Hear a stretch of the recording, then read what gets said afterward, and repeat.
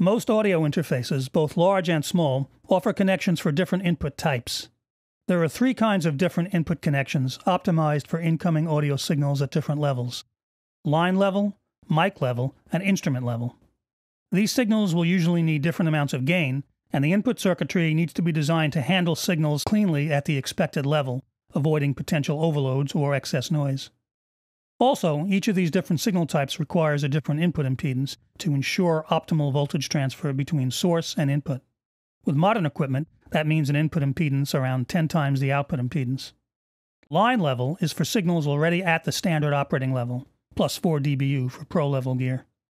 Little gain is required, just enough for fine-tuning, and input impedance is usually around 10 kiloohms or higher.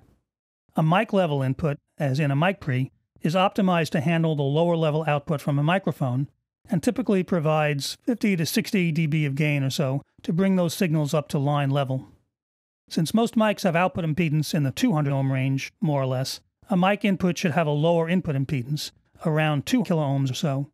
Many of the better mics are very sensitive to this, and some mic pre's have switchable input impedances.